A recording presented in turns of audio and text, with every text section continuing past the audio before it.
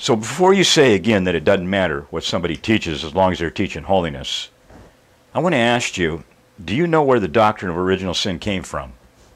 Where the sinful nature or dual nature of man concept originated? It wasn't in the pages of Scripture, because no one in early times ever taught that man had a dual nature, or he was born morally depraved or corrupted somehow, or inherited anything from Adam.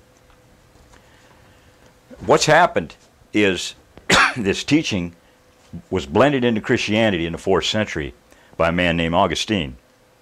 And you need to examine the facts so you can understand how this affects the preaching of repentance. Because you can't ask people to stop sinning and live holy after you've told them that they're born corrupted and they can't do anything right. If they can't do anything right, then how can anything they do be trusted as virtuous towards God? See, you're so afraid to give man any ability because that he can save himself, and he doesn't need Jesus, that you strip him of all ability whatsoever, and then you leave him in this despair where he's just waiting for God to change him. And of course, God doesn't change or interfere with man's free will whatsoever.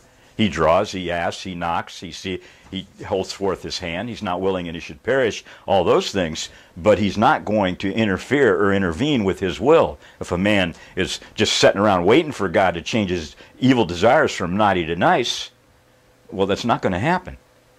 That's why I fear what happens with these folks that are saying they're living holy and they're accusing us of sin for trying to correct their errors and judging us to hell. I fear that they're in that state where they think, well, God's doing it all anyway.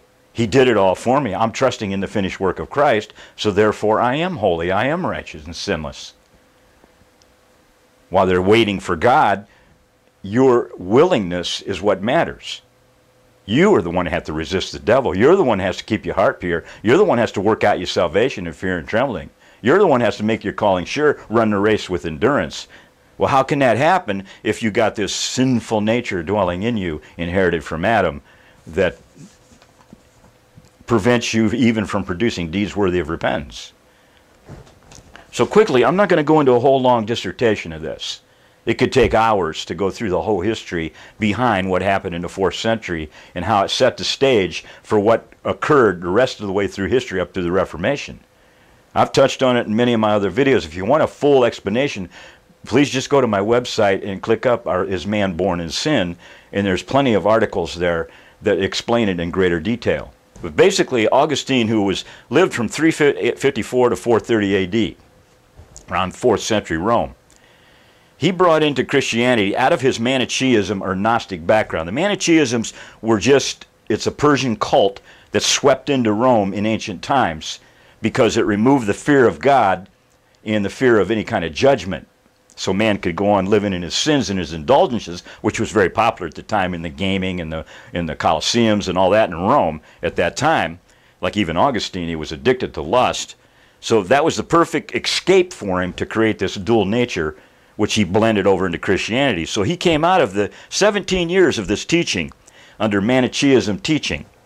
And he himself was, see, they had the sinners, the hearers, and the elect. They had different levels of this teaching. He himself was a hearer because the elect people had to abstain from certain type of foods, everything in the material world, sexual intercourse, and even manual labor. Well, Augustine was not going to abstain from sexual intercourse, as you see in his confessions. He was addicted to it, and this is the reason this was the perfect teaching to get him out of his obligation to come clean before God.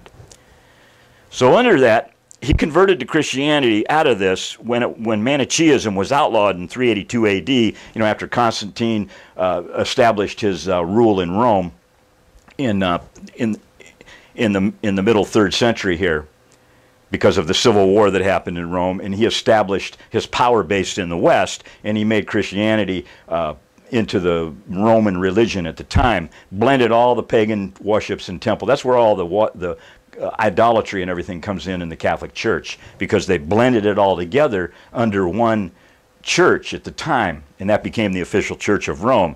So another guy that followed Constantine outlawed these Manichaeism cults, and on pain of death. So Augustine switched switched over to Christianity because he didn't want to face a chopping block. So out of necessity, he converted, but he brought all his Neo-Plato teachings into it. And that's where all this stuff originated, from Platoisms way, way back in Persia. This Neoplatonist dual nature concept. So he brought in the immutability of God, that God does not change. See, he was upset with the Old Testament, and the reason he didn't convert earlier until it was an absolute necessity to Christianity, into the Catholic Church, because he was a professor of rhetoric in Milan at a very young age, and it was a very prestigious position for a young man to hold, and he was rubbing shoulders with all the high and the mighty at the time, but he had to convert over out of necessity because of what the emperor did. But up until that time, he was teaching all the ancient philosophies of Neoplatonism, which was number one, the immutability of God. Everything was preordained, fated, predestined, elect, and all the roots of what we would call Calvinism or Lutheranism was in his teaching, although he didn't come up with the acronym TULIP, but he set the stage for it. He has the core beliefs are in his writings, so to what I'm saying. So God doesn't change.